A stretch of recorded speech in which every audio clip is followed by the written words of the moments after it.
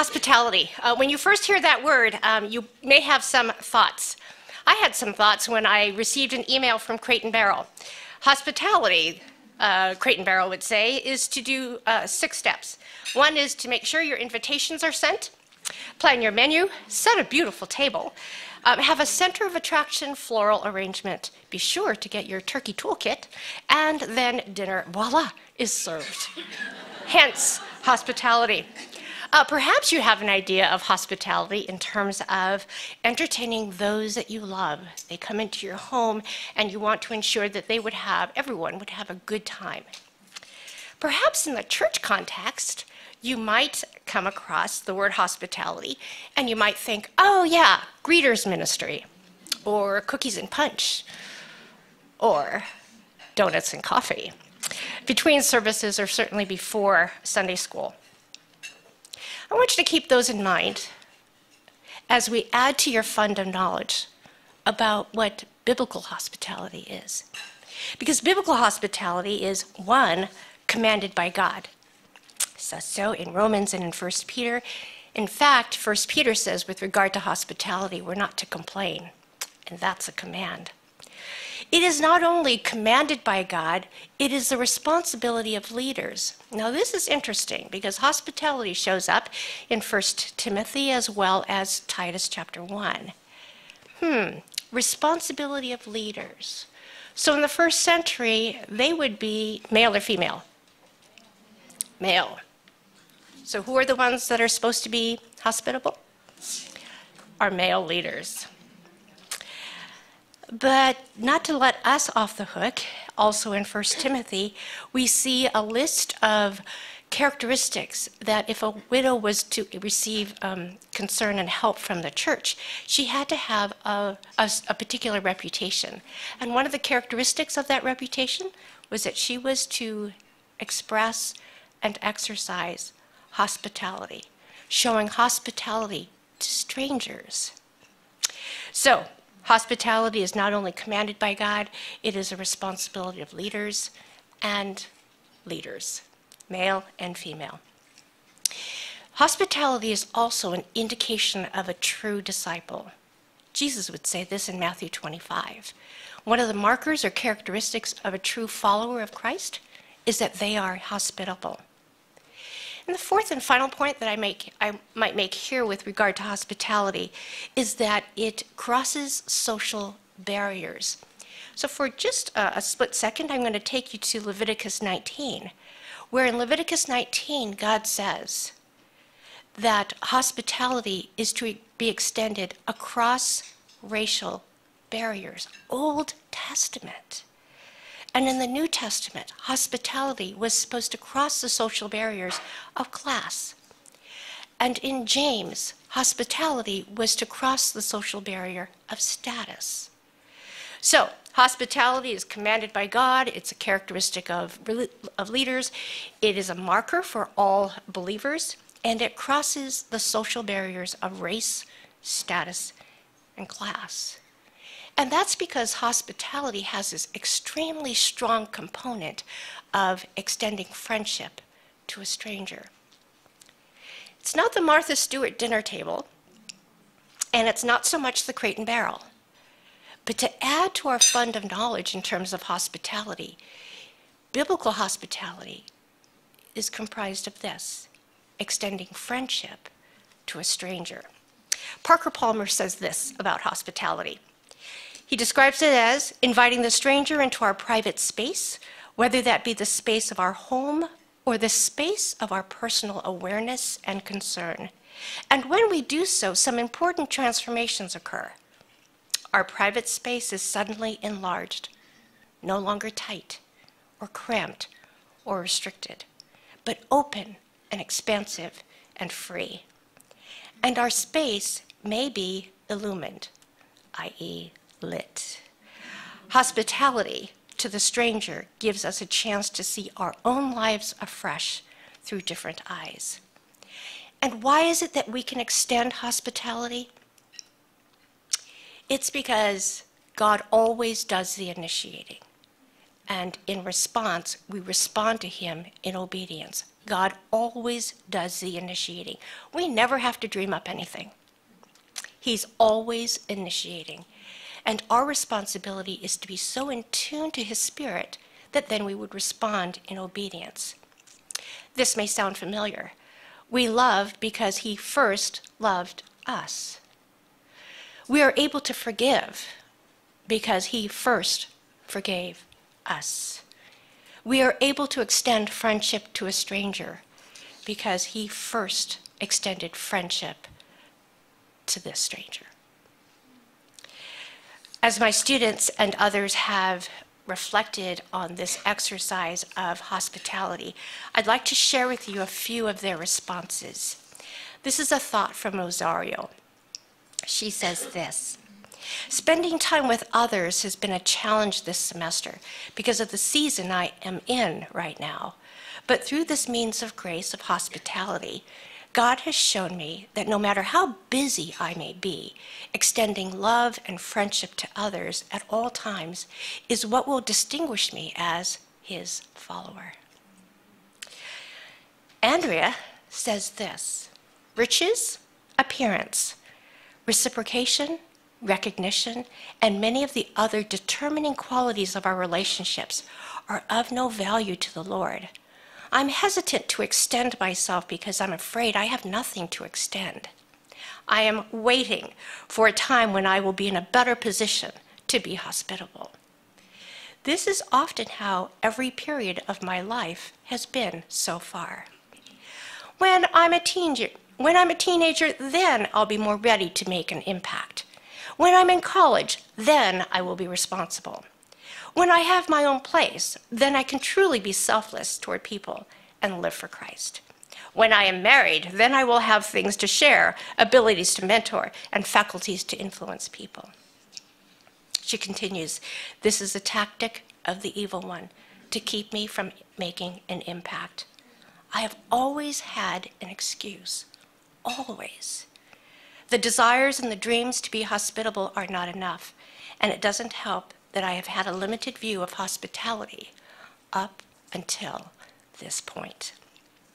Eric says this: God revealed to me how I have, as Peter puts it, grumbled while showing hospitality to others.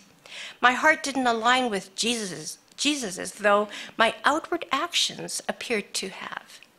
This week I had a really awesome opportunity to exercise hospitality by extending friendship and time to someone whom I wouldn't necessarily hang out with. Instead of the usual, hello, how are you? I took the time to really talk and listen to this person. I sort of think it was as welcoming them into my heart rather than my home, by really listening and caring about others. Too many times in the past, I remember that I've treated people as if they were merely a roadblock in my day, as if they were getting in my way from my true objectives for the day.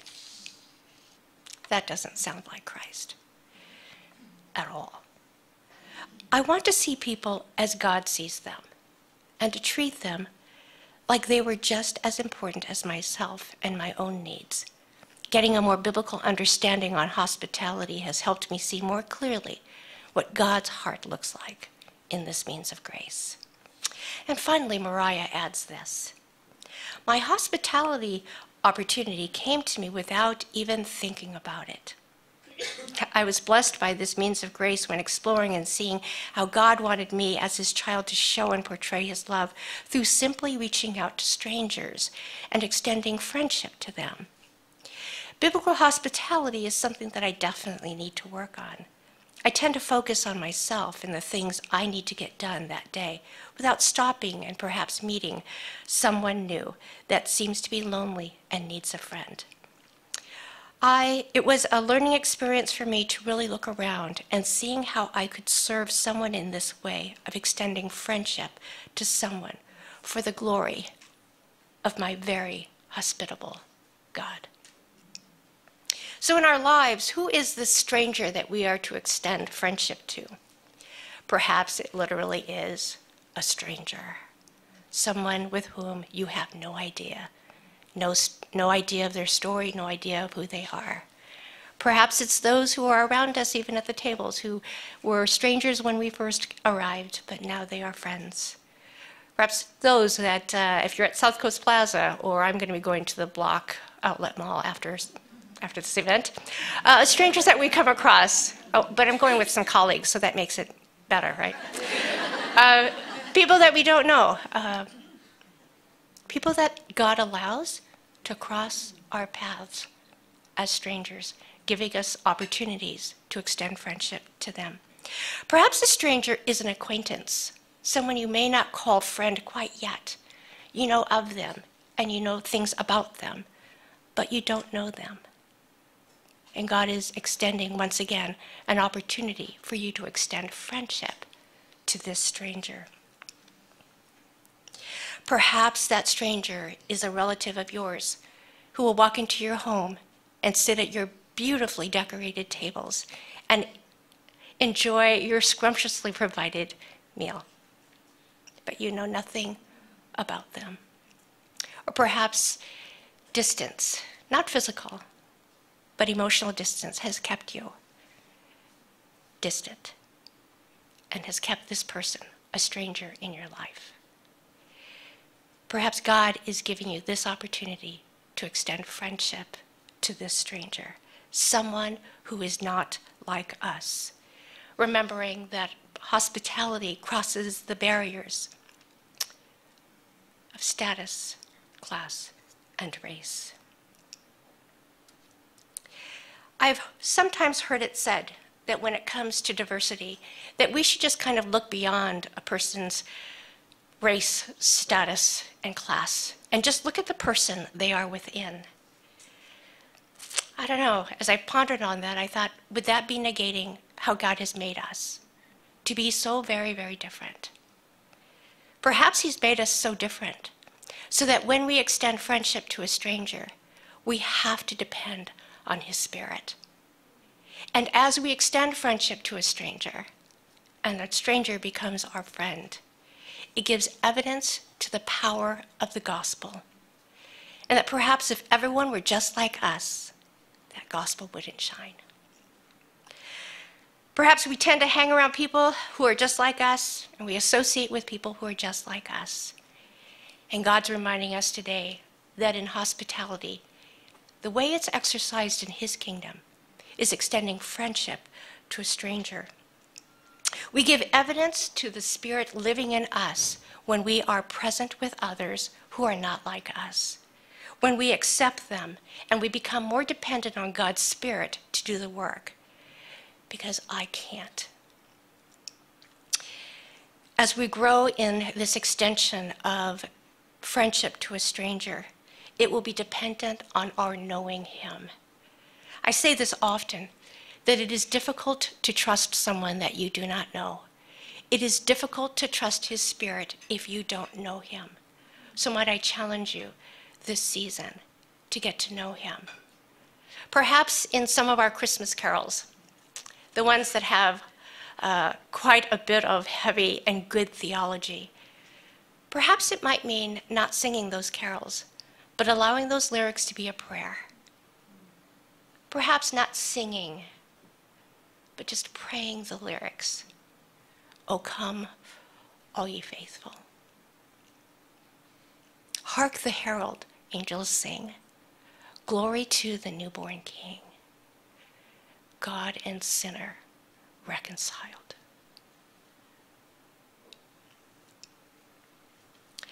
How do we exercise this hospitality as we extend this God-given gift to others?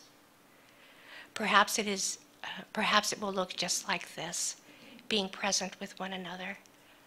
I know I've had to learn when I'm present with someone to actually look them in the eyes instead of looking beyond them. Though my voice is connected or directed in that direction, my eyes are traveling elsewhere and my thoughts are a million miles away. Can we learn, as Judy had mentioned, to be present? Because after all, God has been present with us. He always does the initiating, so we can learn to be present as God has been present with us. In addition to being present, sometimes we as women feel like we have to have the answers to everything. How about if we came up with a really well-framed question? We don't have to have the answers. And a well-framed question allows this: for the other person to know that we really care about their answers and that we don't have to give them ours.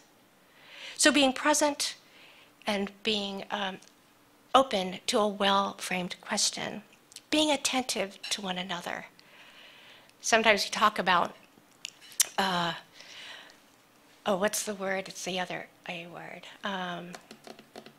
Accountable. You know, we have accountability partners, and I'm all for accountability partners. But sometimes in accountability partners, we focus on our behavior. Oh yes, I read my Bible today. Oh yes, I did this, and yes, I did that. But I think we can hide oftentimes behind our actions. Do we have someone in our lives, as Klaus Isler describes, someone who's in our faces and by our sides, who are attentive to our hearts? Attentive to our hearts, from which flow the issues of life. Do we have someone in our lives that we allow to be attentive to our hearts? God extended his friendship to us through this Prince of Peace, Messiah, Savior of the world, the Christ. He is present with us, so therefore we can be present with others. He asks some well-framed questions of us. Therefore, we can ask some well-framed questions of others. He has accepted us, and therefore we can extend hospitality, friendship to a stranger, and accept them. You see, this aspect of hospitality is not merely something that we do. It is a lifestyle. It goes beyond our Thanksgiving and our Christmas meals and celebrations. It is a matter of how we do life. It's a lifestyle of extending friendship to a stranger. Parker Palmer spoke of these transformations that happen within us. Certainly there's transformation to those to whom we extend friendship. But I believe he also speaks of the transformation that happens to us. So right now, I would like to ask you to raise your hands if you have a phone. Wow, okay. I'd like for you to pull your phone out. I know that's kind of odd to do. People normally put their phones out or put them away and silence them. I'd like for you to pull your phones out.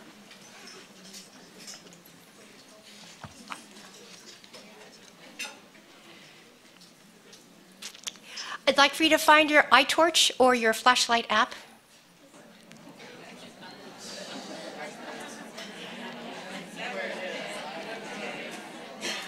I know if you're like me, it'll take a minute.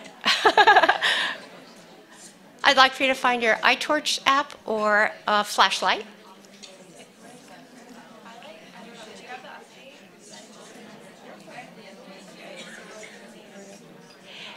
And in 15 seconds, I'd like for you to, any more?